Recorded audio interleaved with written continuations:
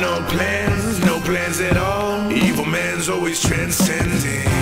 Fighter like sheep, swallow everything. Always simpletons or pretending. We got no plans. This is your moment of clarity from LeeCamp.net. Recently, a child trafficking ring was busted in China, and 800 people were arrested and 180 children were rescued.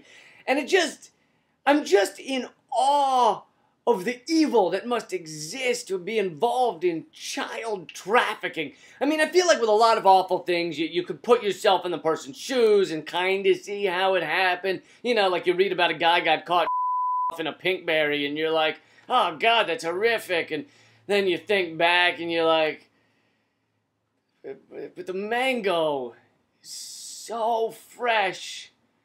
And the mango topping, the edges just freeze just a little bit on the pomegranate yogurt, and you know, I'm not saying I would one out in a pinkberry, but I've definitely been in a pinkberry, and finishing the job might actually be respectful rather than bumping into people with it and knocking yogurt cups off of tables.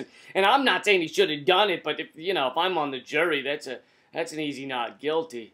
Even if you hear of a murder, sometimes you read the details and you're like, well, she told him not to change the channel. I mean, and he knew she was a trained samurai. That's something he knew. He already knew that. Anybody can walk in front of traffic. We don't blame the cars. And even though I don't like Cougar Town, it was her favorite show. I mean, for sakes. So you can put yourself in the shoes of a lot of horrible deeds and possibly see how it happened. But with child trafficking, I can't do that. I don't even know how you end up there. Is it like a couple of people left babies at your house and you're like, well, I've already got a few, I might as well start selling them?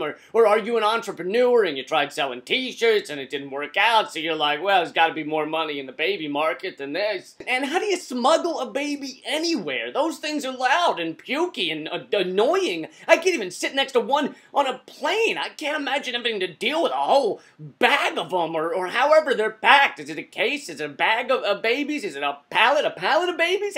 A gaggle? I don't know. A yoke? A mess? Is it a whole mess of babies?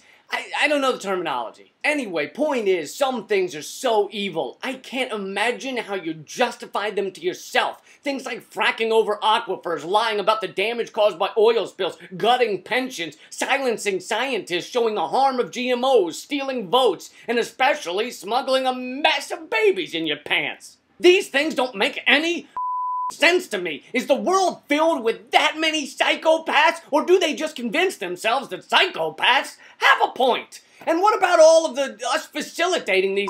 They say it takes a village to raise a child. Well, it takes a village to traffic one too, and it takes a village to destroy an ecosystem or steal an election. On the other hand, in an ice cream shop is generally a very solitary pursuit.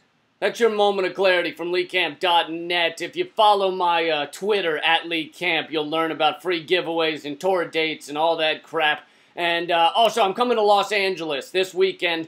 It's my West Coast CD release show, July 14th at the Fake Gallery. You can get tickets at LeeCamp.net.